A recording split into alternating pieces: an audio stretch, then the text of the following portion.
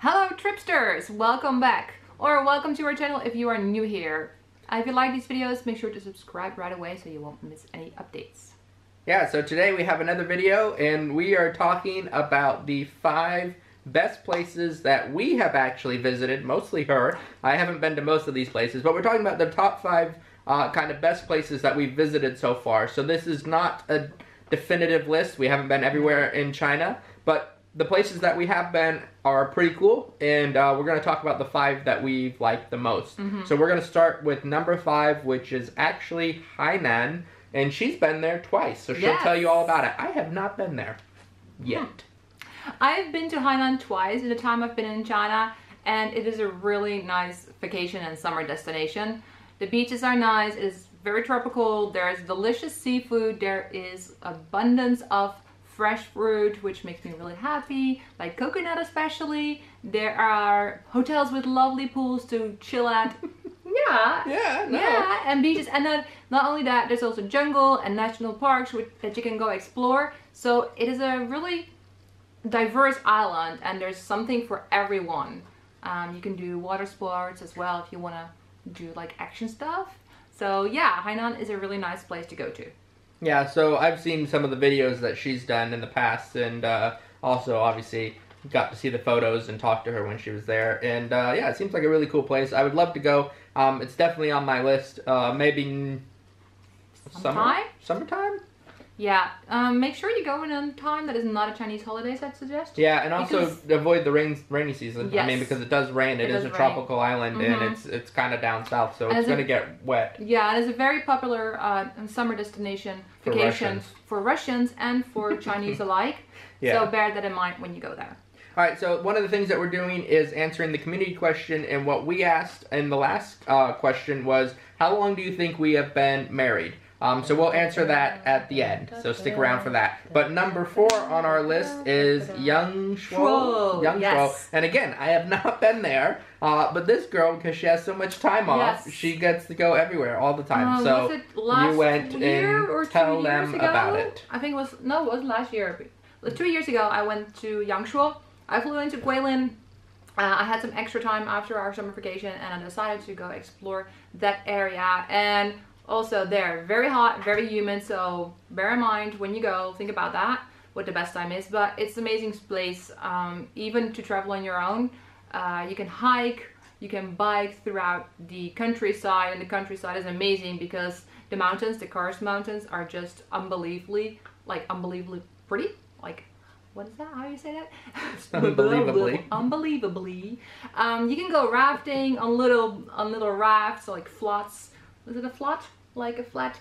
Like an inner floating tube? No, it's like a flat bamboo little boat, but it's okay. Anyways, you can do that if you like. No, I didn't do it. So why are you mentioning it? Because you can do it if you like. I didn't want to do it because it was like super touristy. You can even take a boat from Guilin all the way to Yangshuo. I mostly biked actually because, well, I'm Dutch and that's what I like to do. But yeah, it's really pretty there. Yeah, so this area is really famous, and if you know anything about the currency here, it's on the 20 yuan note. Oh, yeah. And so many people go there and they like to hold up the note and show the mountains while they're holding the note. Very popular. Many people travel there every year. And it's one of like the top, usually in the top 5 of just about any list of places to visit here in China. Yeah. So it's number 4 on ours because one of us has actually been there. And so moving on to number 3 is Zhangjiajie, which is also a really cool kind of nature and kind of outdoor activity. These are actually known as the Avatar Mountains. And we went there about, what, 3 years ago? And obviously, we don't have a lot of good footage of that time because we weren't really thinking about doing videos. No. But as you can see in the footage, there's actually these beautiful mountains, and there's also one of the first glass bridges, which became kind of a popular thing about 3 years ago. We actually did a video about one near Beijing. You can check that out if you're interested. And so you can go out there, you can walk through the park, because it's a massive park actually, and so there's an area where there's just like the mountains that you can see that are like standing in the kind of like standing up. They're kind of just like pillars in a way. Yeah, they're a little similar maybe to the ones in Yangshuo, but I think a lot taller and less green. And yeah, I mean, if you've seen Avatar, you'll get an idea of what those actually kind of look like. And it's really beautiful. It's one of the best places that we've been. Obviously, we put it number 3 on our list. And even though the area is not super developed, it is still a really nice place to visit, to see the natural beauty of China. And that's one of the things that people don't realize. China's such a large country that there's literally deserts and mountains and rainforests and islands and everything that you could want. I mean, everybody thinks like, oh, Shanghai, Beijing, Guangzhou area, or Hong Kong, but it's really, if you get out into the nature of China, there's some really beautiful places. And so that's why it's number 3 on our list, because even though it was crowded, holiday. Yeah, it's just anywhere you go during Chinese holidays, just anywhere you go in China, there's a lot of people. I'm sure you guys know this. Especially during holidays. But especially during holidays. So be aware of that. If you can go in a peak time or a kind of like holiday time, that would be better. And also if you do go during holiday season, like, or during a holiday like we did with the Zhangjiajie, go a little bit further, go off the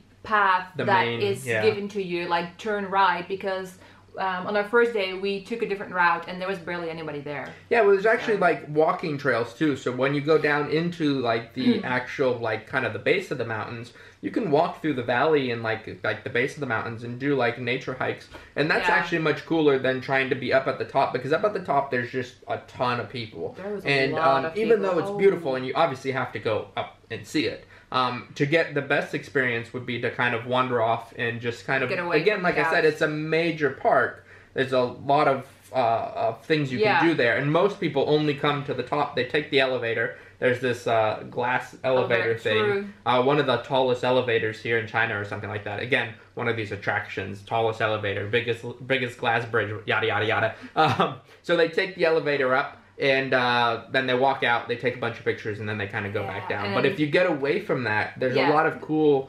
hiking kind of areas and the paths and like things you can do. Just get away from the crowds, and then you'll find its real beauty, and then, you don't get squeezed. Alright, so moving on to number 2 on our list of the best places that we've been so far in China. Yes. And again, it's one I haven't been to, so I'll let Yvonne explain it and tell you what it is. I was lucky to go here last summer for a project. I did a documentary, and I was able to go to Xinjiang.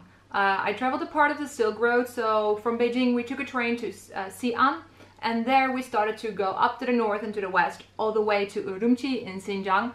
And I can't even describe how amazing this trip was. I'm still editing all the videos. I'm almost at the end of the series.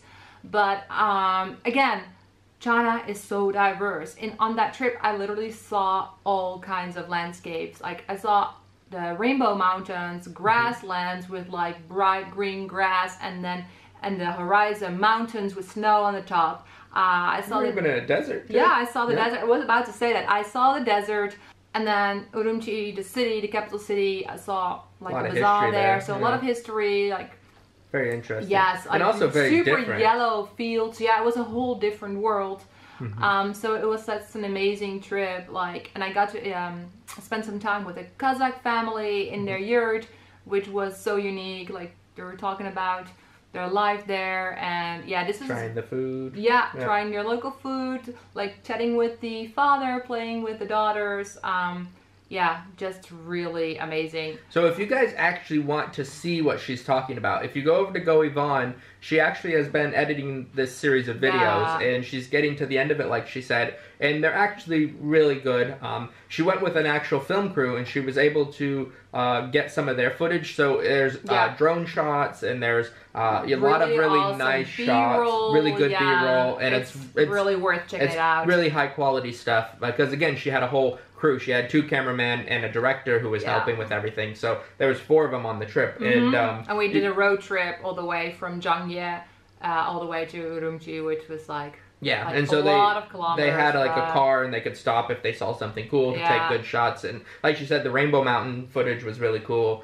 Just everything and was there were, really cool. Yaks on the road that we had to zigzag around. Yeah. And like horses everywhere and cows. So it was a really amazing trip. I would love to go back and like spend some more time Maybe there. we will, because I haven't been. And again, like I said, she gets more time off and more opportunities to travel. So this is why she's been more places than me. But that brings us to our number one. And you may not agree with this, but number one on our list is Beijing. And we'll explain why. Why? Go ahead.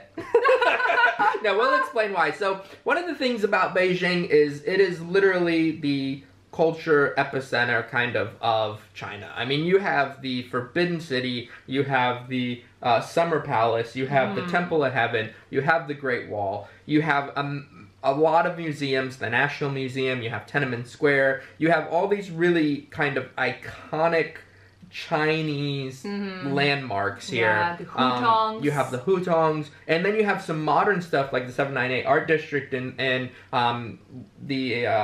Nanlo Gusheng Hutong, which has been redone, which is kind of a cool area, a bit touristy, but gives you kind of this kind of modern feel with all the little vendors and shops and bars and stuff. And so Beijing is... It has a lot to offer. Beijing. Yeah, even when like... Well, you were mentioning the Great Wall, but there's also a lot of like nature around it. Like if you drive for 1 or 2 hours, like it's still considered Beijing technically. Yeah. You're in nature. Like I've done some really nice hikes through through rivers and through mountains. So it has a lot to offer. Yeah, and so I mean I think just from a standpoint of it's got great food. If you think about Peking duck, you got lots of different food. You have a lot of different culture. You got a lot of different things that just kind of combines everything that is China can be found here in Beijing. And so if there was only one place you could go, and this is kind of the way we're ranking it, if there's only one place you could go in China, where should you go? Beijing. Beijing, yeah. Like, because you'll get the China feel. You'll get everything from the modern, busy business district down in Guomao to historical sites, experiences, local food. I mean, from the founding of the People's Republic of China. I mean, it happened here in Beijing when Mao was up on the rotostam and he said, "We're a country." I don't know what he said. I'm assuming he said, "We're a country." Is this another like? Reenactment? This is the reenactment. We are a country! Welcome to the People's Republic. I don't know. I shouldn't say that. I'll get in trouble for putting words in Mao's mouth. That sounds weird. Putting words in Mao's mouth. Anyways, we'll cut this part out.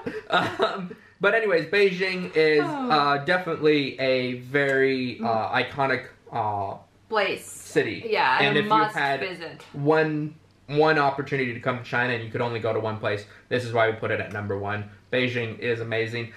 Leave a comment below. What is your top 5? Go ahead and put your top 5 in a list, and then we can see if it's similar. Maybe there's places that we haven't been that you have been that you could suggest to us and say, go here, your top 5 will change. Yes, I have a few in mind that I still like to go. We still want to go. We still want to go. I mean, we haven't even been to Shenzhen, which would be cool. Oh yeah, like I want to go to Zhejiang. Tibet. Three Gorges, Tibet. Yeah. There's a couple places for the Ice Festival. Yeah. So we have a long list. There's a long list, but so far these are the top 5 that we think, because these are the places that one of us or both of us have been. Yeah. So leave a comment below. Let us know what your top 5 is. Give this video a thumbs up. Subscribe to the channel if you haven't done so yet. Hit the bell. Ding, ding, ding, ding, ding, ding, ding, ding. And be sure to share this with your friends if you think this list is interesting, and leave a comment. Yeah, and we'll see you in the next video. All right. Bye-bye.